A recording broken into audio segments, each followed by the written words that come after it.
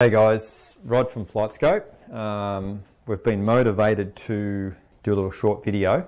A real bit of a how-to on maintenance releases and maintenance forms for RAOs and GA aircraft that we operate. Just a bit more to elaborate on what your flying instructor will tell you on a day-to-day basis. So we'll work backwards. We'll start with our Schedule 5 of maintenance and our CAP 4301, our Civil Aviation Advisory CAP.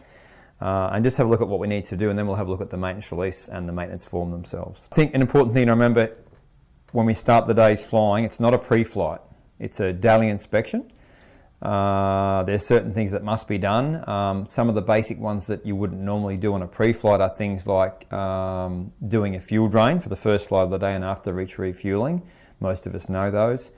Other things like checking the switches are off, burping the engine on the Eurofox, doing whatever's required for the first flight of the day as per the aeroplane's pilots operating handbook / flight manual. Most of us are getting that fairly right, so that's good news. Like I said, if we want to have any more elaboration of what we need to do, we can refer to the POH or the aircraft flight manual.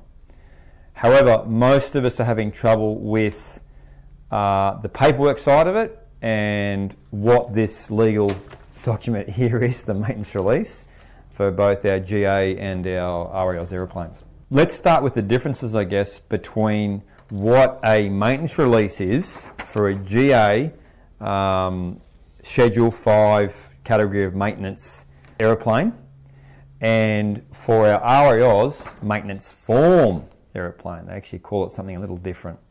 They're very, very similar, and we treat them as very, very similar. There are a few little things different. One that stands out is that the maintenance form for an RAOs aeroplane, for our RAOs Eurofoxes for instance, are 100 hours between services. There are other things that come up earlier. Things might be the Rotax 50 hourly service for oil and the oil filter. Whereas quite often with the CASA style aeroplane, Schedule 5 for instance, we can actually overrun the 100 hours by 10% to 110 hours sometimes. Not in all cases, which then means we can't rob from Peter to pay Paul, so the next 100 hourly would be a 90 hourly, so you still do your two 100 hours per 200 hours, your two 100 hourly services per 200 hours. We actually don't use the Recreational Aviation Australia maintenance form, which is available on the RAOs website, and you can print them off. We prefer to use the CASA style form. We've got the ProAv one here, it's a multi-segmented form, much like the CASA one that we're using for the GA aeroplanes. Big thing we're seeing is people are signing the maintenance form, and in reality we call both the RAOs and the GA MR maintenance forms, we call them the same thing, we just call them a maintenance release for all intensive purposes.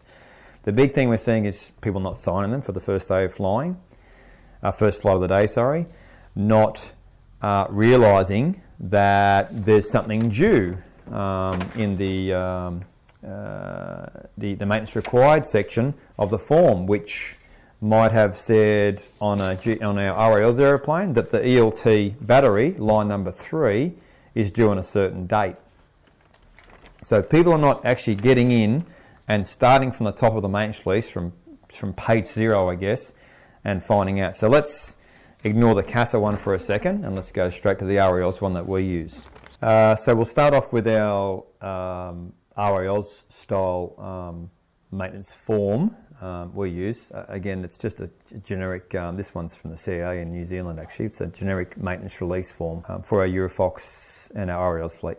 So this one, it's a Eurofox 3K, it was 55 is the number of maintenance releases that have been issued off that pad I've got. 24 has been changed from VH obviously, so 24-5350 is the rego. So I've got the right aeroplane for us, we're off to a good start. It was issued by Flightscope Aviation Proprietary Limited at Boyland or Archerfield or wherever it was the maintenance was done at and the maintenance release was issued at 1676 hours, the date it was issued and the time. Not super important because we can go to midnight on the 365 days later. I made a little error here, but anyway, it's 100 hours on from our 1676 is going to be 1776. So one of these is going to come first, either the hours or the date. Most private aeroplanes, the date will expire first and you'll get to your 39 hours or whatever, but your year's up. So it's an annual / 100, whichever comes first, 100 hourly. Signed by the engineer, their number, day VFR flying obviously for RAOs is the operational category, and the schedules of the system of maintenance in our particular Eurofox are the AeroPro, which is the manufacturer of the aircraft, is their maintenance manual, and obviously the Rotax maintenance manual for the engine. We change the oil a bit more regularly than what Rotax say 50 hours oil and filter. We do it at 33 hours. So excuse the writing, but 33 hours onto your 1676 and then another 33 hours again. This one also has some maintenance required, which is line 3, which says the ELT battery expires actually this month on the end of May 2020. We have a nose landing gear fork bearing loose next 100. So on our Eurofoxes, they have a couple of bushes on the top of the steering fork, and they're a bronze bush, and there's a little bit of wear in them, so they'll have to be replaced in the next 100. So we have some maintenance that's coming up due, and it'll be cleared possibly within this 100. But possibly on the next 100 hourly. We try and number the pages, so we have page 1, page 2, 3 and 4. Someone's obviously started here, so here's a bit of an error I've prepared earlier. So someone started on the last page to start adding in hours and whatnot. So this page has been filled up. It started on the 31st of the 3rd, 20. The pilot has signed it for the day's flying with his license. This one here's license number / RAOS membership number. They did start writing its numbers here, but because our flight hour meter is the same as our aircraft total time and service and it hasn't been replaced yet, so we haven't had a new flight meter, we don't need this first column. The aeroplane did its day's flying. The flight hour meter ended up at 677.7. So a little calculation's been done. I think he's prepared it here. He's put it across here, so he's even signed his initial there. Richard's put his initials there. It's done 1.7 for the day. The landings have been added up. So it started off at the beginning of the maintenance release, or the maintenance form in this case, at 37.93, and it's done 2 landings for the day. So it's now 37.95 total landings. Next column, which we're obliged by law to log the amount of landings the aircraft does per day. Not only for engineering and maintenance, but for also the Bureau of Statistics. The final column is oil. So our little Eurofoxes don't burn much oil, little Rotax engines. So it looks like here it might have had 100 ml of oil put in, and some days later it's had 150 ml of oil put in. So that also gives us quite a good idea about how good the engine is. This engine's approaching the end of its life. It's an original engine from new, and it's got about 17. If we go right over the next, we can tell you exactly. It's got 1,741 hours on the engine. So that's 3/4 of the way. It's only got about 250 hours left of its life. That's a maintenance form for RAOs. CASA style form, good for us, it's a different colour as well. This happens to be for our 172. 172R. So we're about to do completed our daily inspection as per the Pilot's Operating Handbook. And now we're going to go and have a look and finally make sure we can sign this and it's legal to sign for us, both the aircraft mechanically and visually being inspected, but also legally. So it's a 172, it's the right the call sign. This particular maintenance release expires 7th to the 5th, 21, or at 9783.8 hours, whichever comes first. It was done by Chadwick and Smart. Unfortunately, the stamps has some smudge, but Chadwick and Smart engineers at Kingaroy. It's signed by the man himself, Gary Chadwick, with his licence authority number. Its 100 hourly was done at 96.83, therefore 100 hours later it expires. It's for night VFR, the box is ticked here for night VFR, and it's for area work for training. A few things to do coming up during our it's between the now and the next 100 hours. So there's an oil and oil filter. There's a CO 1.100 series checked, which is a transponder test that gets done here on the airfield. On the other side, it's a fairly fresh maintenance release, this one. So it was done on the 7th of the 5th. It's been signed off for today, so it's flown today. by myself. I've signed it with my ARN number this time, not my membership number for the RAL. So this time it's my my pilot's license with CASA, my Part 61 license. It's done a bit of flying today, not only with me but with other pilots, and it's done a total of 3.4 in the air switch, which gets added to the total time from yesterday. So 9706.2 goes to 9709.6, and it's done about 10 landings today. So I've added the landings up, and it didn't take any oil. So it's also a pretty good engine too. It's done quite a lot of flying, and from its 100 hour, it hasn't needed to have a quart of oil yet. They're the forms. I often see a lot of people come in and they will actually sign the form in the office, and I ask them how they know it's airworthy when they haven't even seen the aeroplane yet. Right, so in summary, reading bits and pieces from the CAP 43 version 2. So the part 3 of the matrix release, the bit that we sign with all the hours, is to certify for that daily inspection. Don't be in the flying school in the aircon doing your hair and everything, all stuff to mind, and sign the matrix release before you actually go out and see if the airplane's got a wing and a tail, 2 wings and a tail.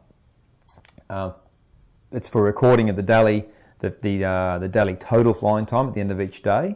It's for recording also the oil uplifts we showed you and the landings. Also, it could be pressurisation, it could be engine cycles for a turbine engine, aerobatic factored hours for some aerobatic aeroplanes will have a shorter spar life for every aerobatic and a shorter engine life for every aerobatic hour, and it could be also for aerial agricultural factored hours, which may have a higher rate of wear and tear on the airframe. The daily inspection, as per CASA Schedule 5, specifies that a daily inspection is required to be carried out that day the aircraft is to be flown, and the person carrying out the daily inspection is required to sign for its completion prior to the first flight of the day. So that's you as the pilot in command that's endorsed on the aeroplane, usually it's the instructor until you get a license, or a LAME, a licensed aircraft maintenance engineer, or in our case with our RALs aeroplanes as well, the level 2 maintainer or higher. Flight time, for us, it says you can use a wristwatch if it's a Tiger Moth with no instrumentation, but for us, our aeroplanes will have a tacho or they'll have an air switch timer in the aircraft. Bear in mind, during the 100 hourly maintenance period or that year, there could be things that fall due during that year or during that 100 hours of flight. One of them is quite often is the 100.5, and we actually looked at the fact that our Cessna needed its transponder check conducted, and it's a 2 yearly thing in accordance with CAO 100.5, and you can look that up and see what's due on those things. It's important with the Part 1 of the maintenance release, not only is it the right aeroplane, it's when it was issued, when it expires, etc., but also what box has been ticked for flight, whether it's VFR, night VFR, or even IFR. And for us, it's obviously for the RALs aeroplanes, it's within the RALs syllabus, still day VFR. Defects, generally these smaller airplanes don't have a big minimum equipment list can apply to the maintenance release for the day's flying. An airliner will. You might be able to take off in an airliner with particular weather at particular weights with a whole lot of unserviceabilities on the airframe. It doesn't make it any less safe, but it can have degradation on performance slightly, which may mean you take off at a lower weight, or it can't be raining, or the weather needs to be good, or whatever the reasons are. Generally, with our our sub 5700 kilo airplanes, there's not a lot that can't not be operating. Pretty easy to ground the airplane, so most of all our things we need needs to be operational. If the aircraft may have a small minimum equipment list, and it may have something like fire extinguisher, it may not be part of the MEL, so you may be able to go and fly that day without the fire extinguisher. So it might be an added bonus that you have. So that being said, I wanted to keep it fairly simple. The reason why I made this little video is because a lot of people are getting their licenses through us, be it an RPC or an RPL, PPL, CPL, particularly the RPCs and the RPLs, the first couple of licenses. It's a big jump from now not being under your instructor's wing anymore, and now you're out there by yourself, you're doing a daily inspection on the aeroplane, you're signing the maintenance release for the aeroplane, or the maintenance form in our RAL sense, to fly for the day. So it's important that you have a bit of an idea on what the legal document is. It's a bit of a health, it's a real health check for the aeroplane for that day's flying.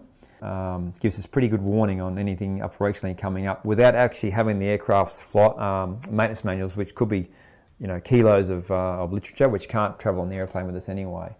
So keep researching, keep studying, keep asking questions. Like I said, if you want to know more, read the CAP 43-01 that CASA have written for maintenance releases. A lot of it applies to RAO's maintenance form. You can also get on the RAO's website and look up the technical aspect of their operations and the flying aspects as well. So there's a lot of forms, there's a lot of literature, a lot of educational literature on there. So don't just expect or rely on your instructor telling you everything. Try and make a little bit of an effort to do some background research so you've got an idea what your obligations are as a pilot, as pilot in command, whether it's a 300 kilo Eurofox or a 30-ton airliner. All the best, and don't make any mistakes with your paperwork. See ya.